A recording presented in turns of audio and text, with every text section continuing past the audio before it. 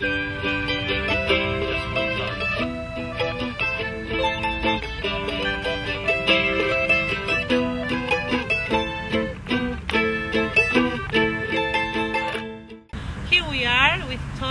is the organizer of the festival in Wales, El Sueno Existe. Tony has just returned from Chile. Thank you very much, Tony, for agreeing this interview with us. Oh, you're welcome. How was your trip to Chile? It was really amazing. Yes, it was my 4th time, and I went principally to be part of the 10th Victor Jara festival that took place in Chillán, the birthplace. Yo defiendo mi tierra porque es mía, la defiendo en la noche, la defiendo en el día me ayuda el viento, de noche las Tres Marías, ay, ay, ay, ay, de noche las Tres Marías.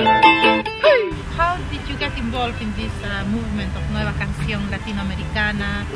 Because you are originally from the UK, and yes. How come you fall in love with Latin America? Many years ago, I was working voluntarily in Nicaragua, and a campesina who I was working with lent me a tape of very bad quality recordings of half a dozen of Victor Jara's songs. But I just played this tape again and again, and it just had a very profound effect on me.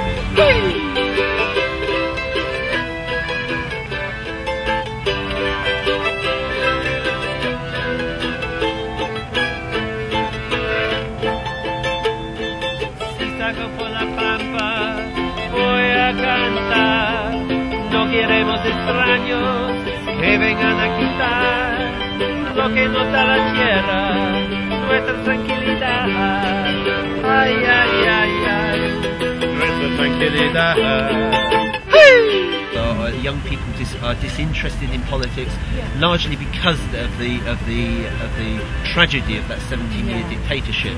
But there is El Sueño Existe, despite the oppression, despite the attempt to erase memory of that time.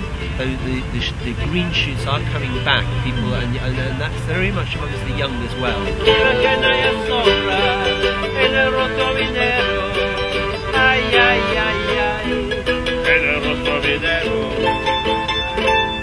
Rodando con siempre.